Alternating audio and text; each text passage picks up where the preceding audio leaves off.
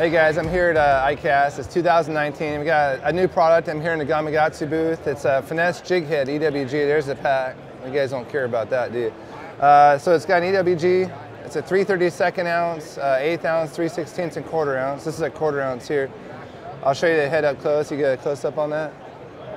So kind of like a bullet head. It's kind of an old school design.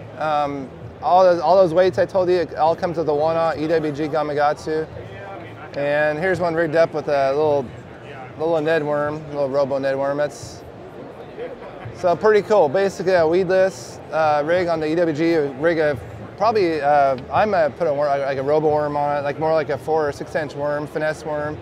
But what this head's designed to do is stand up, hit the bottom, stand up, and then it may fall over. But once you start moving it, it's gonna want to always right itself. So basically designed to like kind of work and shake, but when you pull it, it's going to want to right itself. Just the way the design is, that's what it was designed for. So pretty cool little design. It's going to have a lot of movement.